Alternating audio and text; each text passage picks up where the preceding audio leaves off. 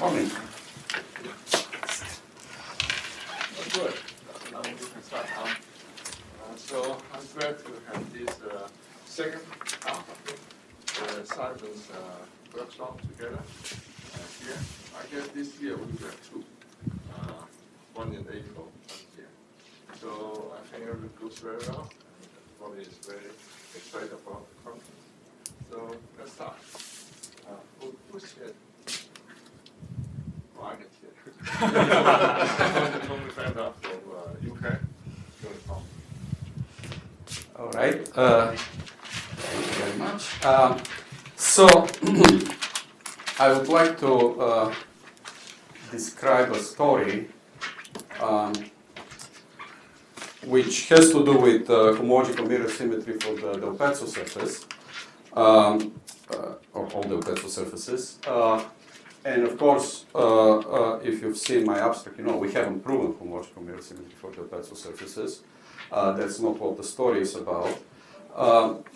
It's really a method, a technique for extracting information from assuming homological mirror symmetry. And in the Del Pezzo case, what you can do, one interesting thing you can do, is you can actually compute the mirror map by assuming homological mirror symmetry. So that's what I'm going to try and explain. So this joint work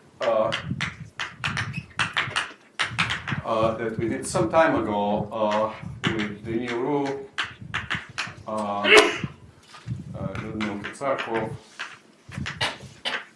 and Orlov, and since then, actually, this same problem, understanding the mirror map of the Pezzo surfaces, has been approached in several different ways. It appears in the gross hacking Hill program, and there is a recent paper of Czech Duran and Alan Thompson, where actually an approach to the mirror map from the ground up is proposed. And in fact, in the Duran-Thompson paper, you see a comparison between the theta function approach of Gross and company and the Hodge theoretic approach. What we do is different, and it uses homological mirror symmetry as an input, and I don't think it contributes much to understanding the mirror map. I think at the end all the formulas for the mirror map will end up being exactly the same when you write them in the correct coordinates, and you can see it already in the formulas that appear. But I want to advertise this approach, this idea, because I think it can work in many other situations, especially when you study mirror symmetries for higher dimensional funnels. And so you can get interesting and concrete information about the mirror map from categorical considerations. So I think that's really worth exploring, which we haven't done. We have only done it for the Del Pezzo.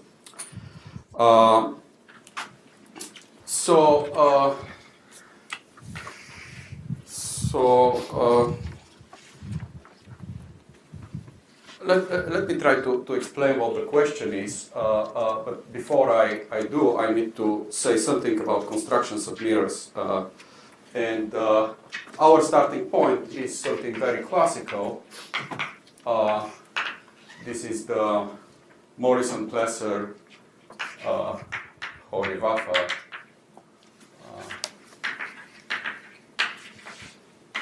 construction of a mirror.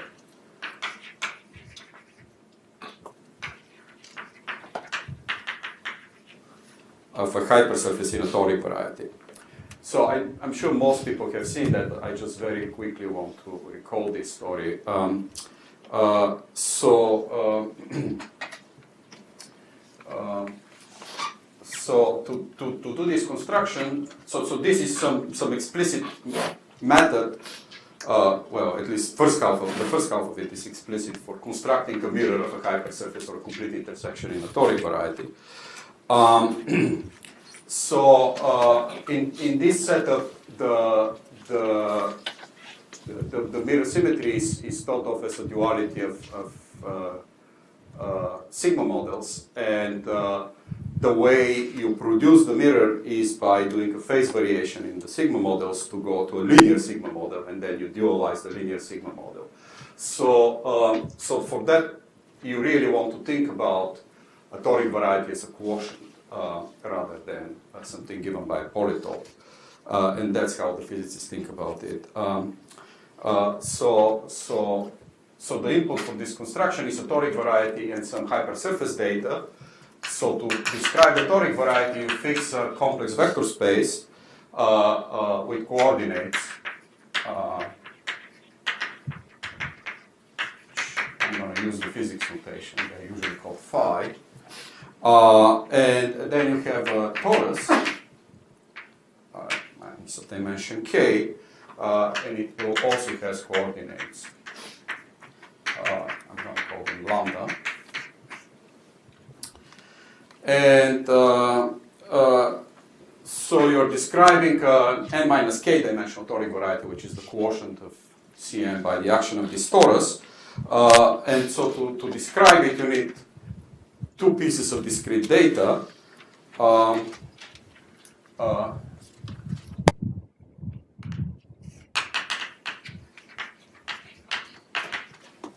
So you need a charge matrix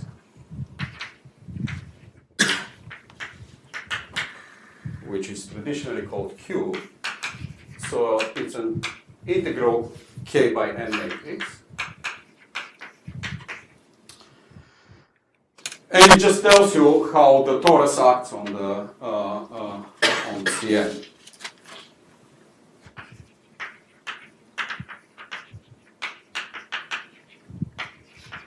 I'm not going to even write that, but it's completely clear.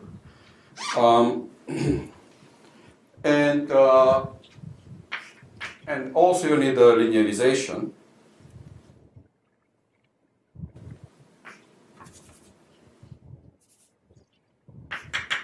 Of the action.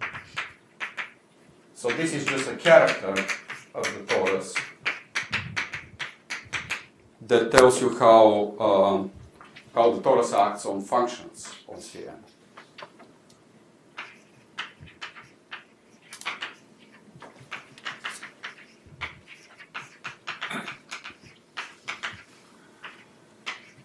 Polynomial functions on Cn. And then you look at the ring of invariant polynomials.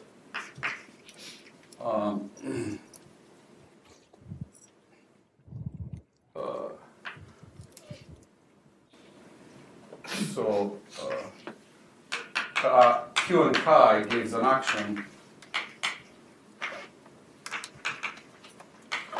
of the torus on the polynomial ring in the phis with a finite dimensional ring of invariant polynomials, finite type. And then we take the approach of that. So say that G1 to Gn are generators for that ring, and then we get a map. First of all, we get a torus equivariant subspace, which is the base locus of these polynomials. And we get a map from Cn minus this base locus to a projective space of dimension n. And the JT quotient that we're interested in is the approach, so it's the image. So that's the toric variety given by this quotient.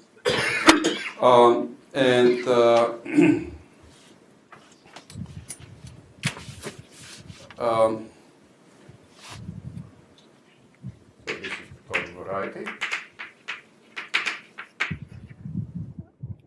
And for simplicity, I'm going to assume that, it's not necessary, but just for the discussion, assume that this is smooth in the orbifold sense and projective. And then the homogeneous line bundles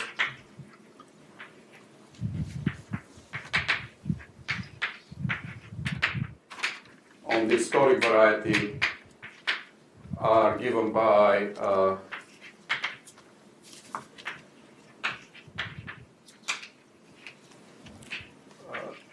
vectors of integers, and because this just extends the action of the torus to one more variable, and you just descend the trivial line bundle by that action, and that gives you a line bundle. So the line bundle I'm going to denote by O of D.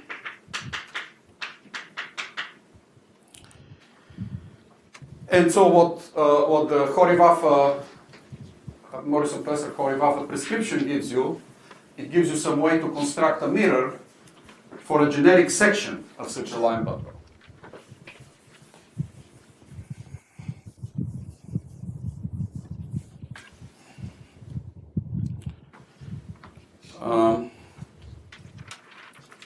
Yeah, so suppose now S is a generic section in such a line bundle.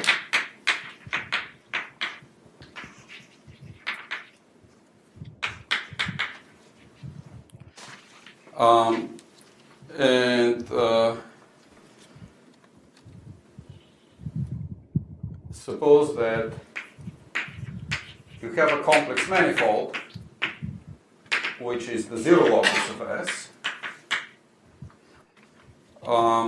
And suppose that we have a complexified Keller form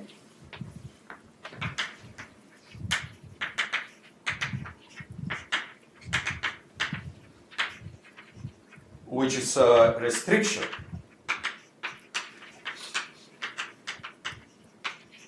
of a torus equivariant form from the toric variety.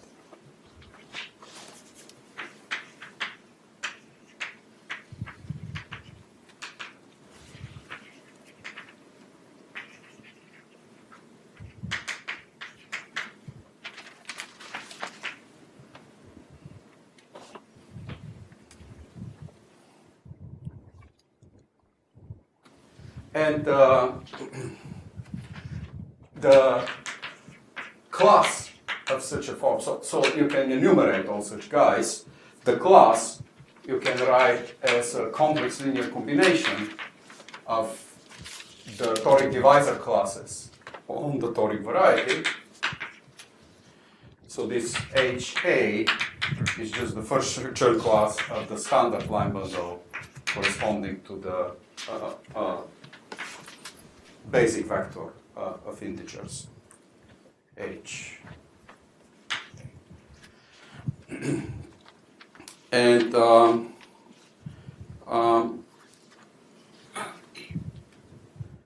right, so aside from the discrete data Q and Chi, what have we fixed? We have fixed this integral vector D, and we have fixed these complex numbers C. So the mirror of this data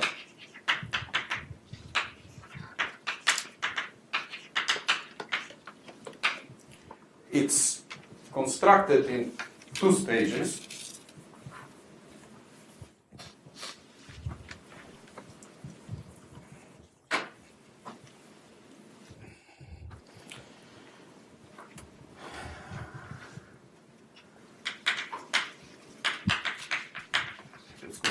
Steps.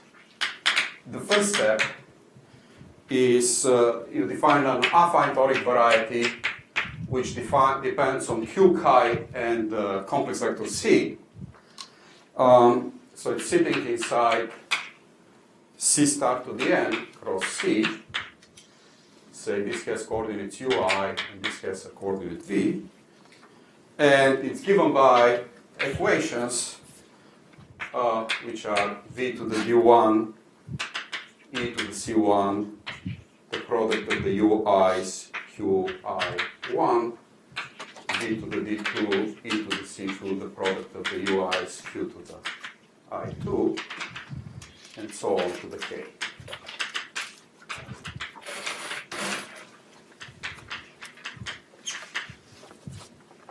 And there is a superpotential on this alpha and product variety. And this one is just given by the sum of the URs plus C.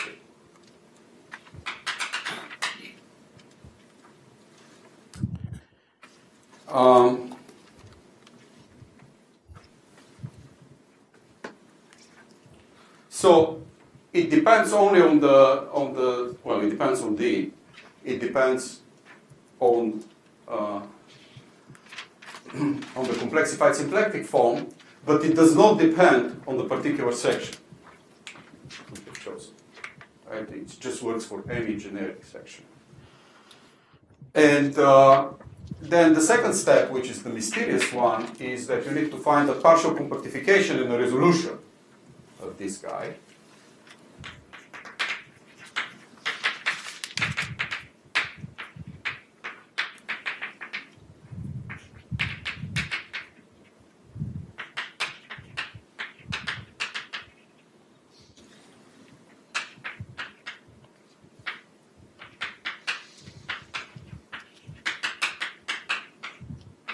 So you need to include it inside something which either has compact fibers or it has compact fibers minus some horizontal divisors that are flat over the base. And then you need to resolve the singularities of this. And resolving the singularities, so of course, you know, I'm just describing a complex guy. You need to put a complexified symplectic structure on it. So that will depend on the particular choice of S. And it will also depend on the choice of this resolution. So you want to be able to do this so that it all works flatly in a family. In the family when you vary the S's and the C's. And this is, so the physics prescription doesn't tell you how to do it. They just tell you that in each case you can do it. So this is really the mysterious part. But yeah, there are conditions. So you really need to impose conditions on this output, on this final YW. And the conditions are that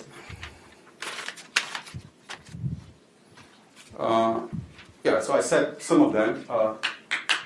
So YW has to be a Calabi-Yau.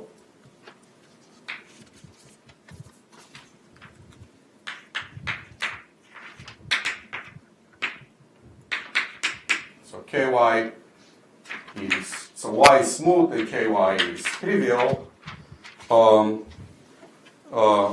W has compact critical locus. And you want YW to vary flatly.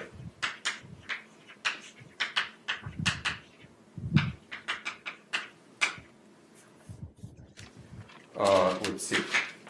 As a complex data, and then as a symplectic data, when you vary S, then there will be a symplectic structure on this. We'll have to vary continuously with S.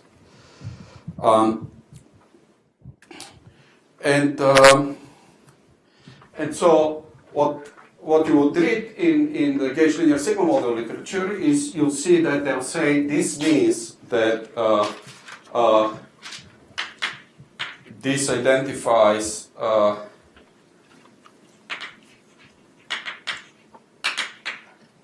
at least one direction of mirror symmetry. So symplectic moduli of m, I, and b plus I omega with complex moduli of y double.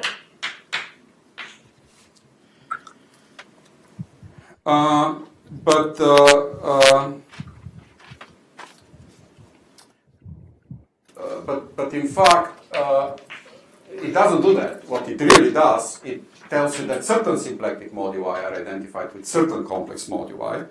So you want, what you really see here is symplectic moduli coming from the symplectic moduli of the toric variety.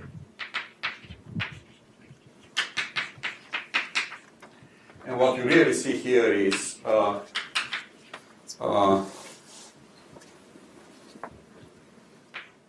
only certain complex moduli.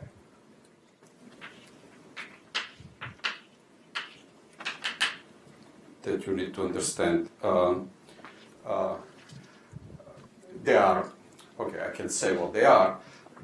If you look at the deformations of this pair, you can get collisions of singular fibers, and moreover, singularities of singular fibers can run away at infinity. Right? If you compactify this pair to a pair over Q1, say that we've compactified horizontally at infinity, so this is becoming projective with a homomorphic map to Q1, and you look at the deformations of this pair, which is a well-defined deformation problem, then the way the singular fibers of W move inside and the way they attract to infinity can vary. So you really need to look at deformations that are anchored at infinity, that keep the singularity type of the fiber at infinity fixed. So that would allow you to have deformations that can still see collisions of singular fibers on the inside, but none of the singularities can go to infinity. And this actually is exactly what you get from deforming the category of matrix factorizations for YW, rather than deforming the pair YW geometrically.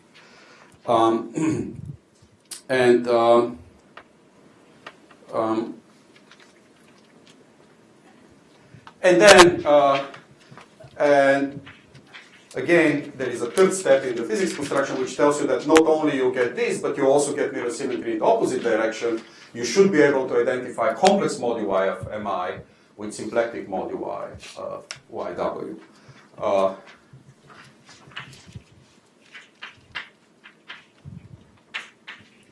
And again, it's only certain moduli.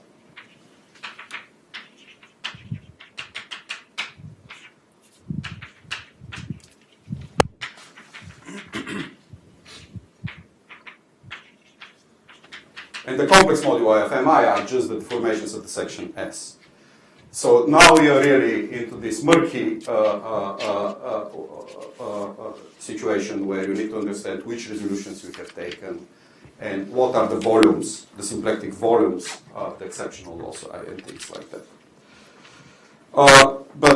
So this is what the Hori-Vafa procedure gives you, given that you can carry out this step 2 and that you can perform this, but you see it really gives you only a partial answer because it doesn't give you any understanding of the full symplectic moduli or of the full complex moduli that you want to match.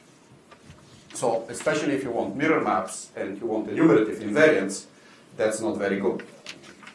It just gives you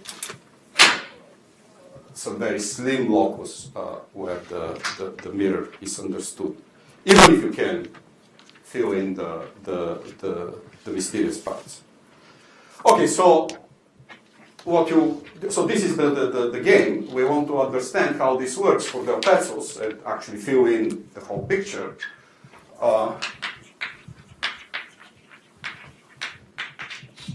So you need to be able to start with this construction. You need to be able to fit the Del Pezzos.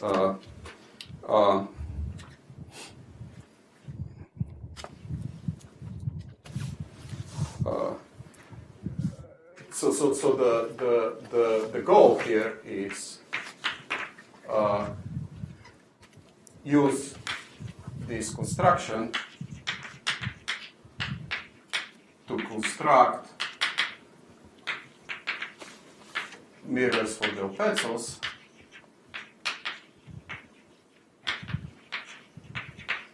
and then match the categorical data on the two sides, depending on where your B model and where your A model is. So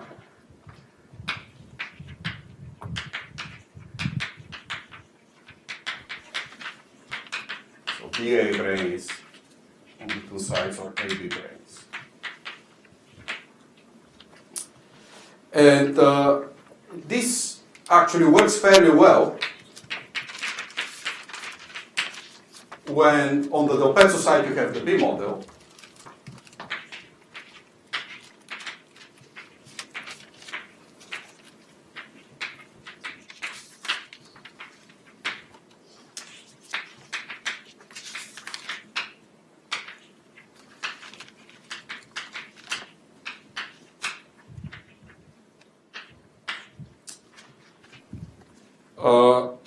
But does not work that well if you're on the Del Pezzo side.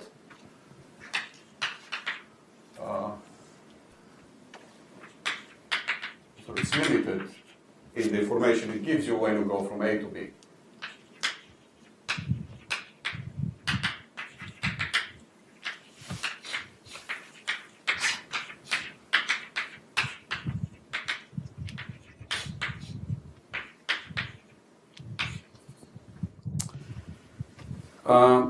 And so you see, you are in a very strange tug of war, because remember, to make the Hori-Vafa construction actually works completely, you need to know how to match complex moduli on this side with symplectic moduli on this side. So when I say it works well in the categorical sense, it means that first you need to actually say how the sections on this side are transformed into symplectic structures on this side. But so it requires work in the Del Pezzo case. But once you have done this work, you can actually prove this. Whereas here, you almost for free get a map from the symplectic moduli to the complex moduli. You just need to understand that map and then prove the homological mirror symmetry. So again, I want to say some words about how this goes. In order to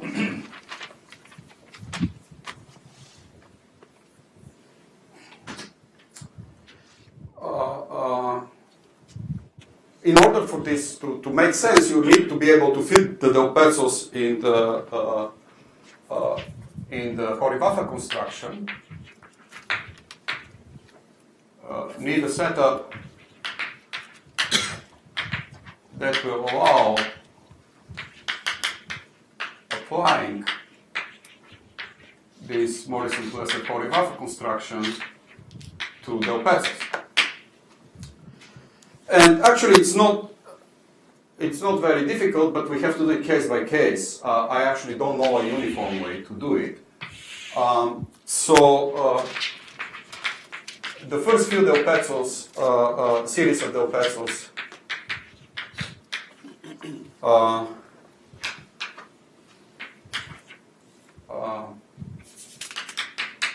just toric, so there is no problem with those. And then the rest you can write as hypersurfaces or complete intersections in toric varieties. We have DP4s, DP5s, DP6, DP7s, and DP8s. Okay, let me do this. The DP5 is easy. It's a complete intersection of two quadrics.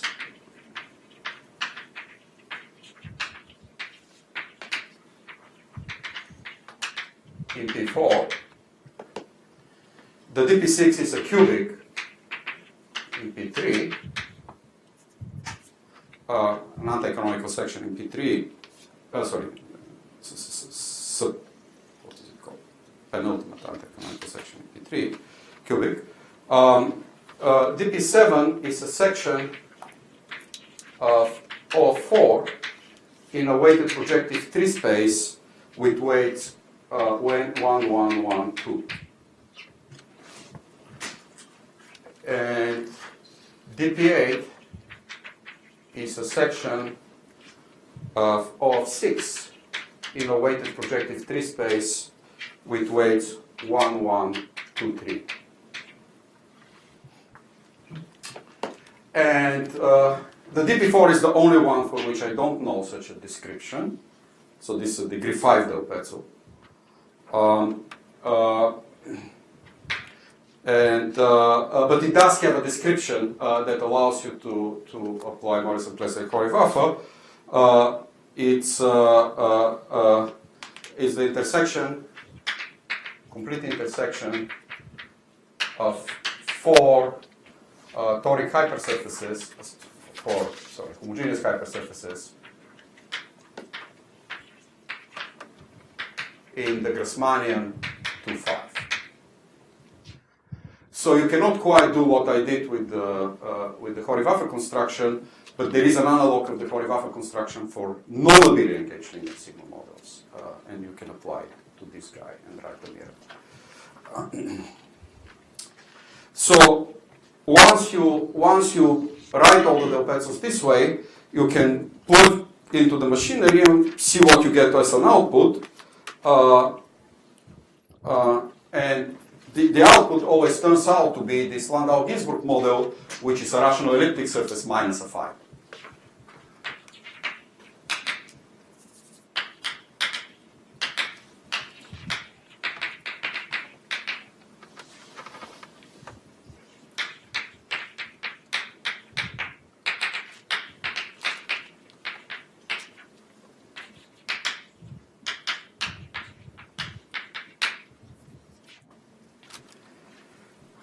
So let me introduce some notation. So fix now k between 0 and 8.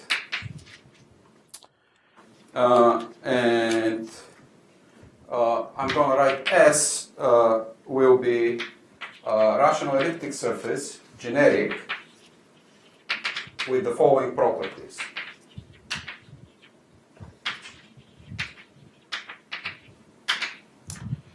It's going to be smooth.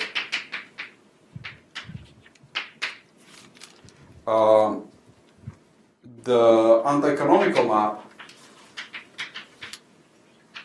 the elliptic vibration, will have Kodaira fibers of type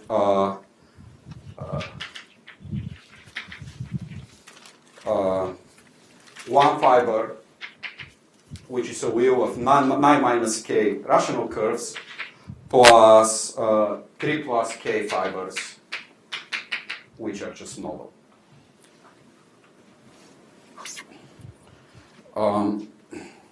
So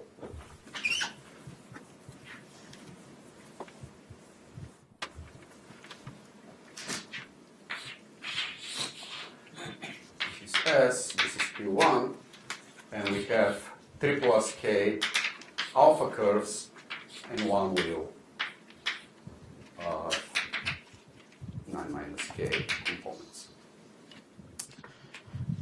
And I'm going to choose coordinates because I'm going to removing this fiber so that this sits over infinity. And so there is so the first half of the mirror symmetry, which I mentioned here, that it works well from B to A, is this old theorem of Auroux, Katzarkov and Orlov.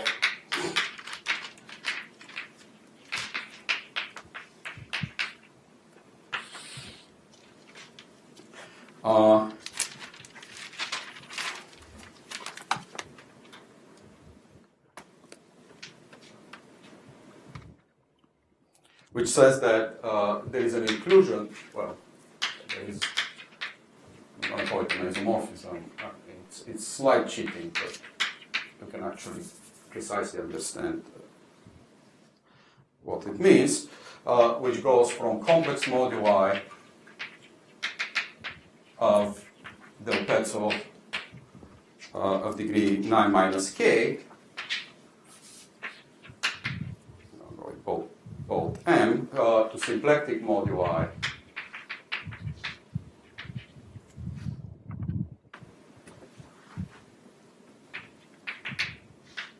of YKW, and this is just S minus this 9 minus K fiber, and this is the restriction of the anti-canonical map.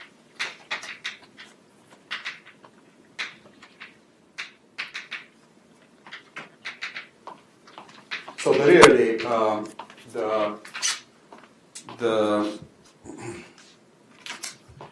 the real work goes into actually matching complex moduli on this side with symplectic structures on this side.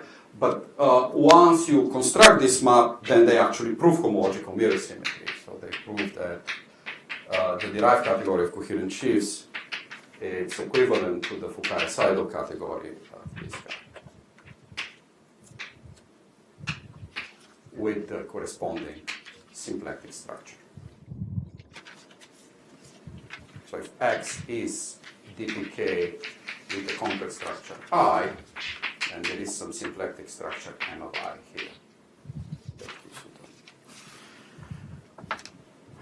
And so they write the mirror map and they prove homological mirror symmetry. And now the natural conjecture is that you can flip the A and B sides. You can say that the symplectic moduli here are also matched with the complex moduli here. And this matching also is compatible with equivalences of categories.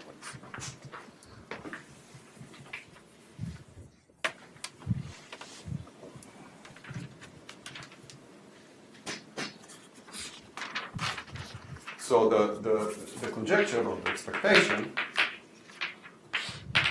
is that for every k, there is an isomorphism of symplectic moduli, complexified symplectic moduli of dpk, and complex moduli of the pair S together with the Mach fiber at infinity.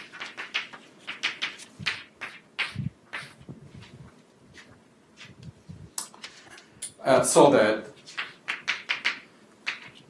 the correct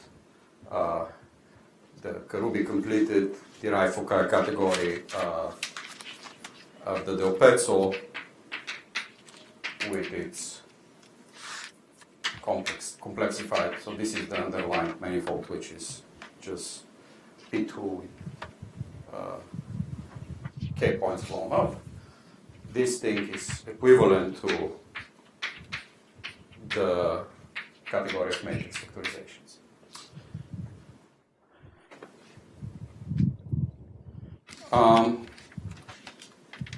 Now you have a problem because, okay, the Hori-Vafa construction will start with something symplectic and will produce something complex, but we'll only do it for torus equivariant symplectic forms, which in these examples that we wrote aren't that many.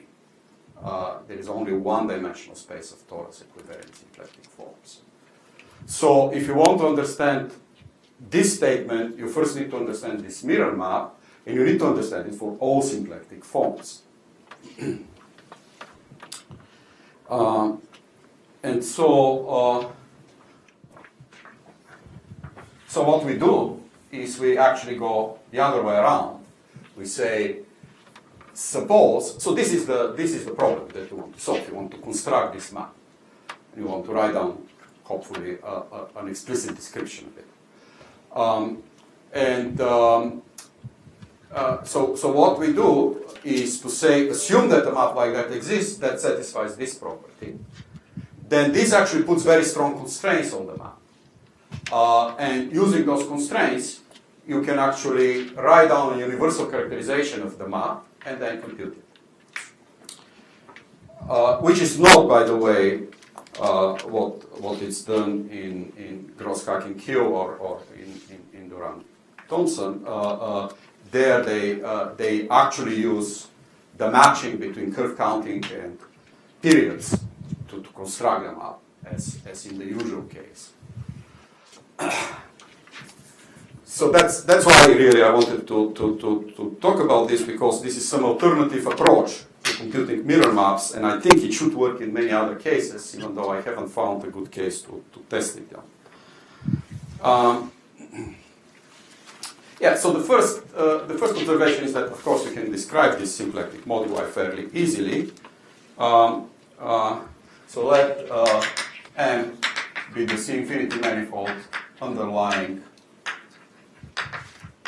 a generic del Pezzo of degree 9 minus k, and consider the first-chain class for any adapted almost complex structure. So these are symplectic del Pezzos, right? So take the, so this is H2 and Z. In the second cohomology, this is just the first-chain class. So this is the canonical class.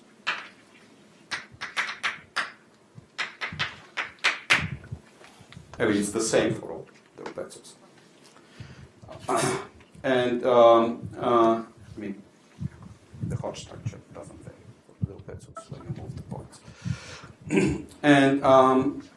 And so look at the orthogonal complement, the lattice, which is the orthogonal complement in the second homology. And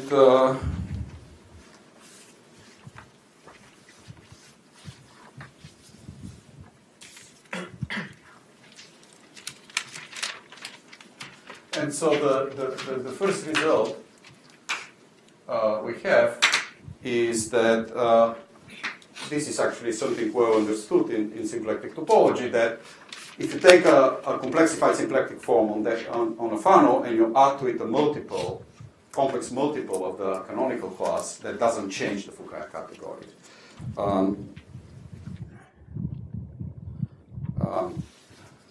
So adding a complex multiple of kappa n to a complexified Keller form on M does not change the Fukaya category. And the second Fukaya category, as the symplectic form varies,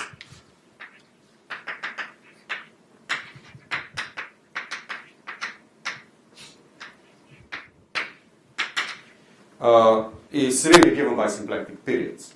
So is the space of all group homomorphisms from this orthogonal complement of the canonical class lattice to system. And the map that takes a symplectic form to a point here is just the period. So if you have a complexified symplectic form, you map it to the exponent of the integral.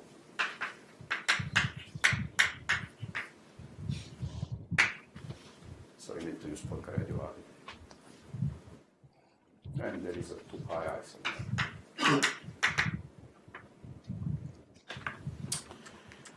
somewhere. Okay, and the third part is that there exists an analytic neighborhood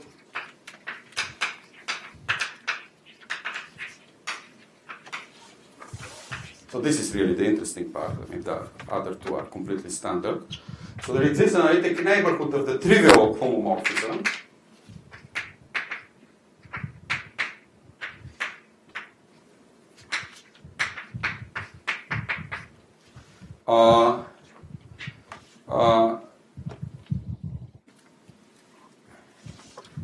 Such that if you have a complexified Keller form in this neighborhood,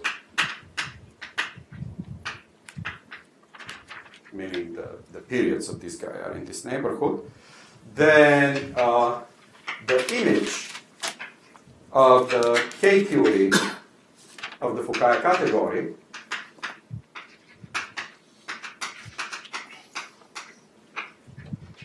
to the second cohomology of M is really the kernel of this homomorphism.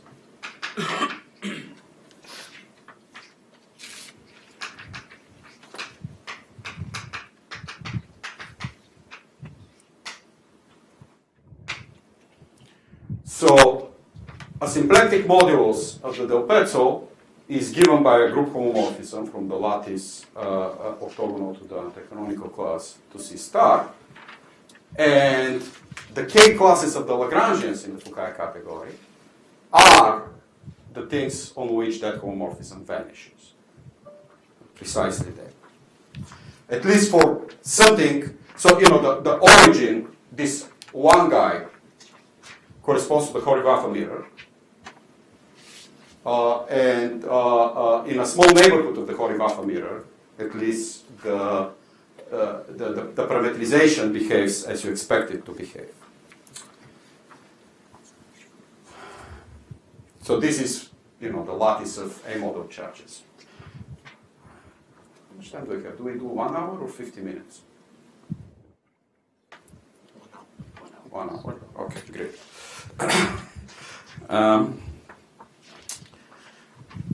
Okay, so now what we want is we want to understand, as we said, some explicit maps. So you see the symplectic moduli, once you view it this way, it's not anything mysterious. It's an affine torus. It's an affine torus of dimension k.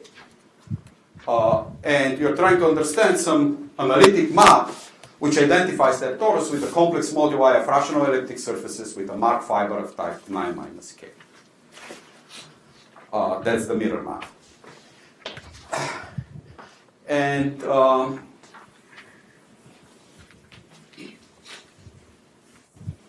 so there are various ways to understand that moduli space. I mean, it was understood for the first time a long time ago by Lowenka in terms of periods for the mixed Hodge structure of the pair, the rational elliptic surface and the fiber at infinity. So there is a period map for these mixed Hodge structures, and it's injective, so it really describes that moduli space explicitly. Yeah, we want to do something slightly more concrete.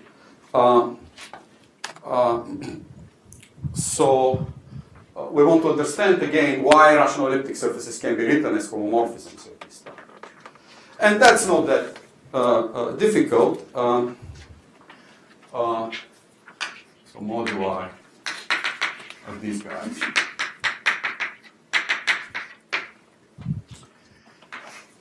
So recall we have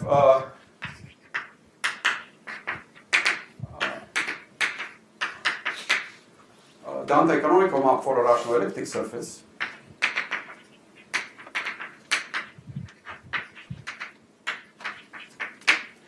And I've arranged the coordinates on P1 so that the 9 minus k fiber sits over infinity. And so if we throw away the singular points of the singular fibers,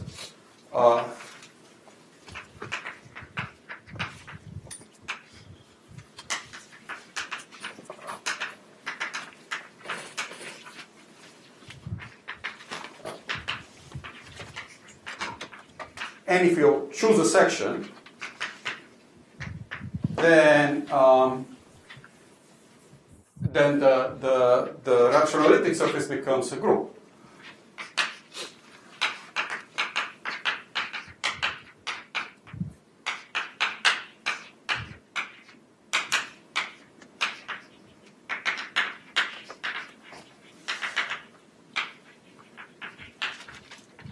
The generic fiber is an elliptic curve once you mark a point, and there are a bunch of fibers that look like C stars, which are the I1 fibers, and then the fiber at infinity looks like a C star cross Z-mod 9 minus k.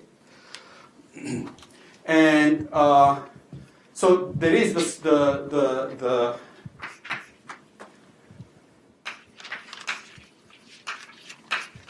in this group structure we have the collection of all sections, which is the Montevideo group.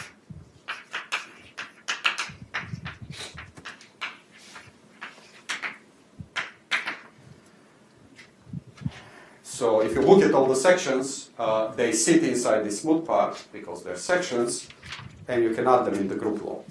So you get the Montevideo group. It's so you know the Montevideo group is going to be some finitely generated abelian group in this case, and you get a natural homomorphism from the Montevideo group to each fiber of this vibration, because you can just intersect the section with the fiber. In particular, you get a natural homomorphism from the Montevideo group with the fiber at infinity of this vibration, which remember was C star cross Z mod 9 minus K. So this is not exactly what we want here, because we want something which maps to C star. So you need to look at something slightly smaller, which is called the narrow Montevideo group.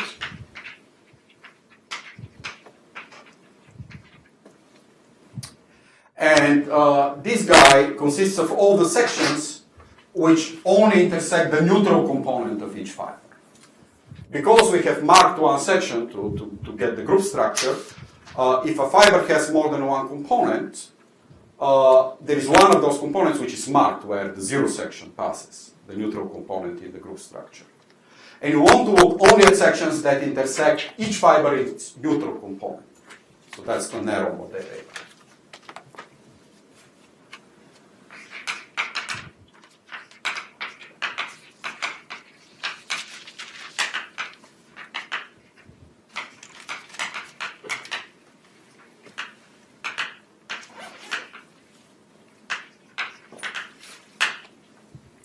So it's a sublattice of finite index inside the Montevideo group, and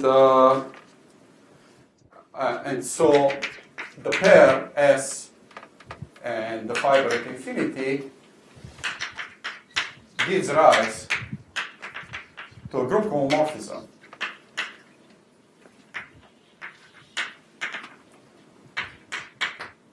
from phi 0 S to C star, which is the neutral component of the fiber at infinity. And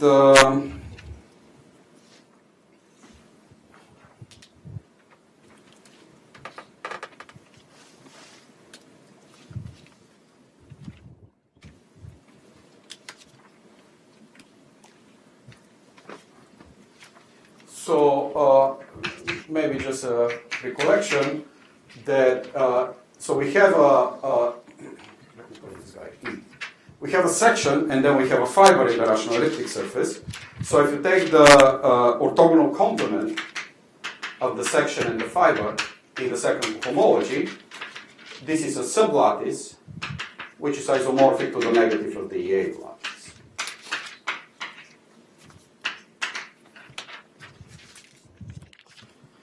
And it turns out that the natural map from phi 0s to the second cohomology, or the second homology, doesn't matter, actually gives you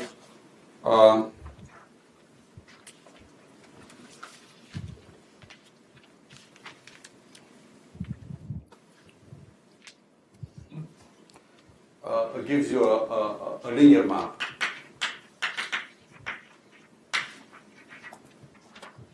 for the group structure and lands in a sublattice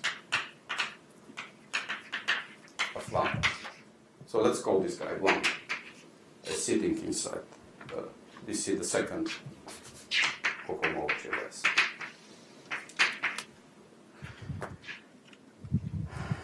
And so I'm not gonna go into great details, but let me just say that you can actually, if you have the fiber at infinity and the normal Debye lattice of S, so these were all classified by Ugiso and Shioda, and so you have a complete list. So if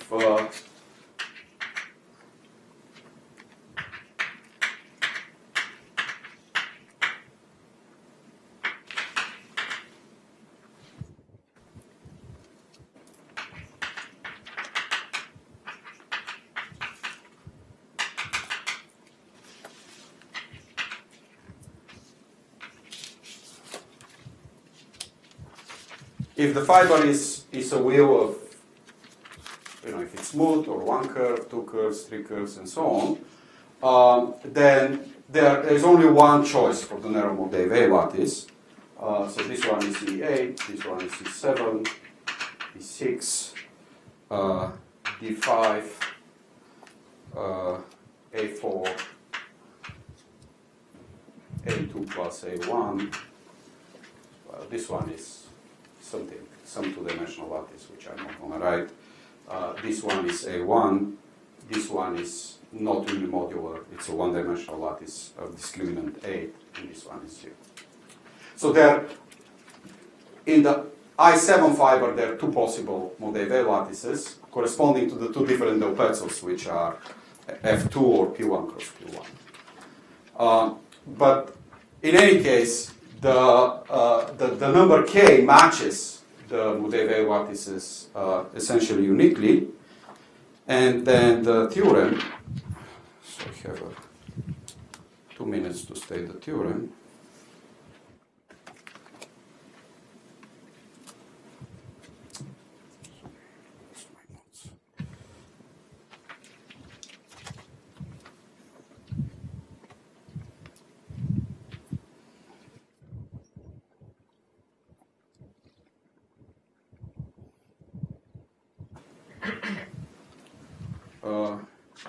The theorem is that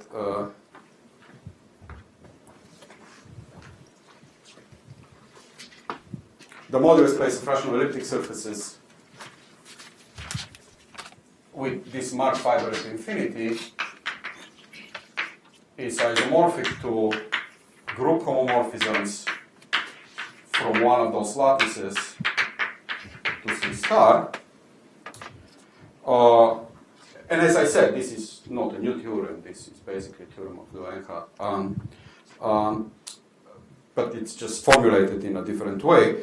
And the second part of the theorem is what we use for the mirror map, which says that the image of the K theory of the category of matrix factorizations for a given rational elliptic surface to the periodic cyclic homology to the category of matrix factorizations.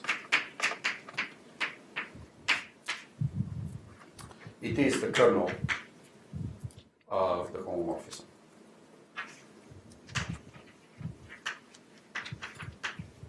So it's exactly the same statement as in the symplectic case. The symplectic moduli was given by homomorphisms. The images of the K theory of the Fukaya category were given by kernels of the homomorphisms. And the same works for the mirror matrix factorizations. And now, so now you know that if you want to have a mirror map that matches, so abstractly the two tori are of course isomorphic. It's this torus and it's the same torus on the other side, determined by the number K. So you're trying to write down an isomorphism, analytic isomorphism between those two tori, matching the point 1 to the point 1, because that's the Hori-Vafa, with the property that for each point we have homological mirror symmetry. A consequence of homological mirror symmetry will be that this stratification by kernel of homomorphisms is preserved. So you have one space of homomorphism, you have an isomorphic space of homomorphisms, and you know that these spaces are stratified by kernels, by the size of the kernels. You want an analytic map that sends 1 to 1, which preserves the stratification. And it turns out that there is a unique map like that. It's multi-valued, but it's unique. And that's the mirror map. So maybe I'm not gonna, well, I'll take 30 seconds and write it. So if you take the cohomology of the rational elliptic surface and you write it in the usual way, plus a hyperplane plus k exceptionals from the blob of P2 model, and you extend the homomorphism from the Moldave lattice to the full cohomology. So there is a trivial extension on the remaining classes. So if you take this homomorphism, so phi is uniquely determined by, sorry, this is the del Pezzo, BPK. And so you have a unique homomorphism which has the property that on the anti-canonical, on the canonical class, it takes value 1, and on the lattice which is orthogonal to the anti-canonical to the canonical class, it is what we wanted it to be. So it's 2 pi I, the period of the form.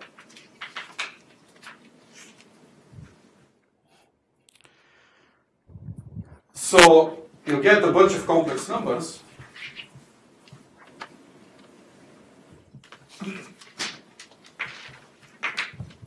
Tau is phi of h, and phi I is phi of ei. These are complex numbers. And then these give points on a cuspidal curve, cuspidal cubic inside P2, the one given by the equation xyz plus x cubed minus y cubed equals 0.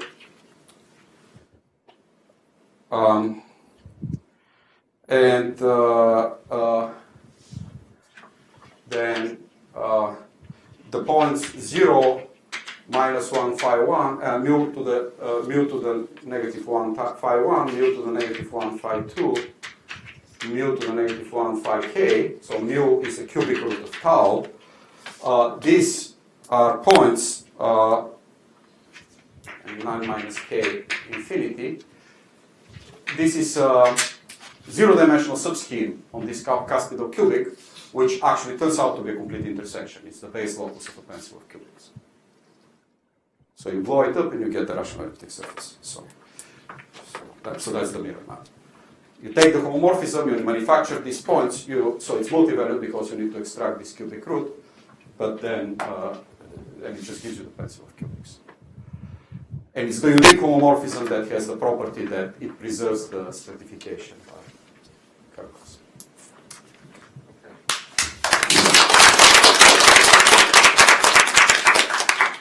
Any questions? Yeah. Do you have a differential algebraic way of getting, I mean, you described it abstractly in terms of periods, but is there a Picard-Fuchs equation floating around somewhere that you can tie into this, maybe related to the quantum operator of that system? I mean, there should be, right? I mean, you can write well, this, of course, automatically gives you the matching of the quantum cohomology on the del Pezzo with the Cairo range of the Landau-Ginzburg model. So you can check that this thing gives you that matching. But there is no Picard-Fuchs equation there, right? Because I'm thinking of the internal Picard-Fuchs equation. yeah, so you have to do something like the mixed core structure on the pair, right? The Picard-Fuchs equation for that is going to be homogeneous, Right. and that should match. Yeah, I should say something. So this gives you a polynomial map, mirror map, for the moduli of symplectic moduli of del Pezzos and this complex moduli of rational elliptic surfaces. But you can actually promote it to an analytic map, which is a mirror map for Calabi-Yau trifolds. Because, so this is this geometric engineering story. you can take the Calabi-Yau threefold, which is the total space of the canonical class of the del Pezzo. The mirror of that is going to be a conic bundle over the Landau-Ginzburg model with a discriminant over a smooth phi. And so now you can actually write Picard-Fuchs equations. You can write the mirror map for these Calabi-Yau threefolds, and you can write the Picard-Fuchs equations on both sides. And actually, the physicists have done that. I don't think mathematically anybody has checked it, but there are formulas. So there is an old paper of Nemeshansky, Vafa, and Warner who actually did that. And so you can write down this mirror map. It is analytic. It has, because these are non-compact Calabi-Yaus, it doesn't have logarithms to third power. It has only logarithm to power 1.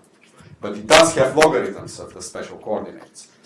But so the moduli, the symplectic moduli of the Calabi-Yau threefold and the complex moduli of the Calabi-Yau threefold, they have one extra parameter which corresponds to that logarithm. So if you quotient by that parameter, you get a polynomial map and you get exactly that map. So you can actually take those formulas, quotient, and see that you get this. But this is the only Picard-Fuchs interpretation I know. One more question. If not, we come back in 5 minutes. Okay, fine. So. Okay.